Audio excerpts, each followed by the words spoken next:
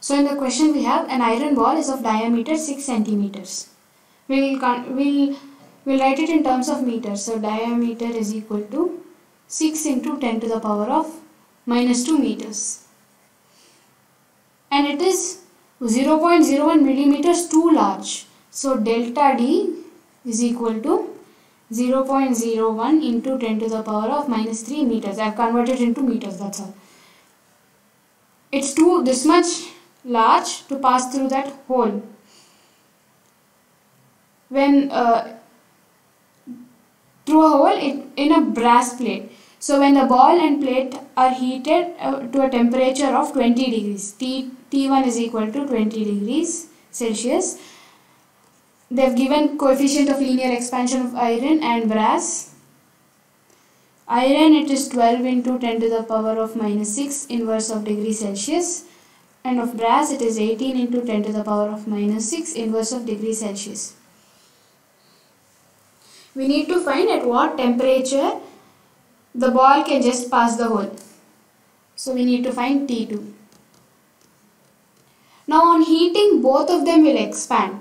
So we need to use the formula delta, this is capital D, delta D is equal to D alpha 2 minus alpha 1 into delta T.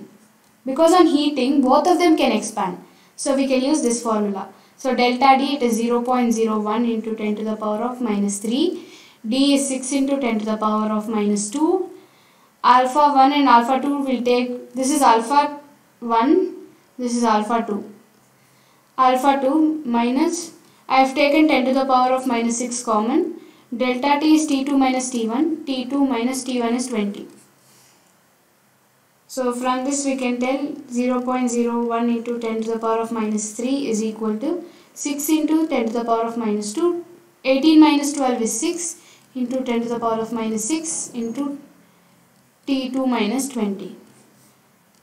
So you will get 0.01 into 10 to the power of minus 3 into 10 to the power of plus 8.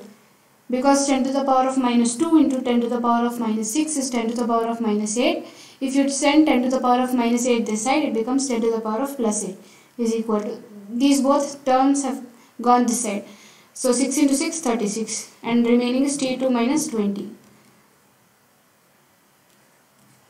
This becomes 1000 is equal to 36 T2 minus 20.